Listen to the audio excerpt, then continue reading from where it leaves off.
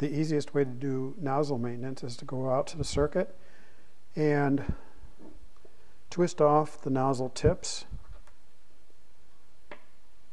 and collect them all at once, and you can bring them back either to a workbench. Some people just like to watch TV and do this next part.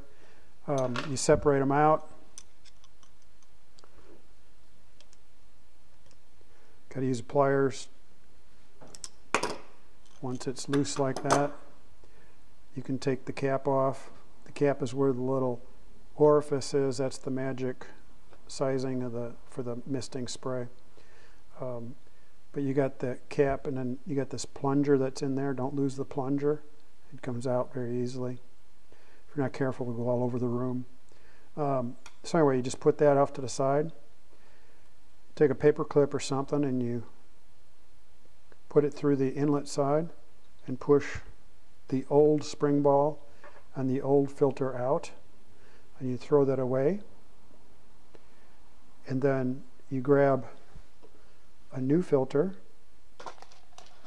and a new spring ball, and you insert them. The spring ball, while I'm at it, the ball can deform. That's why you want to replace.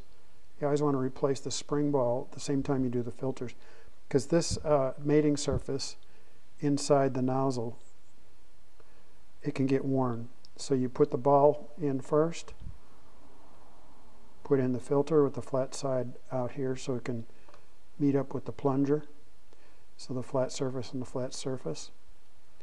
You screw that back together and you've done nozzle maintenance. Every other year, every third year, kind of depends on your system. It's best to just go out and replace them all.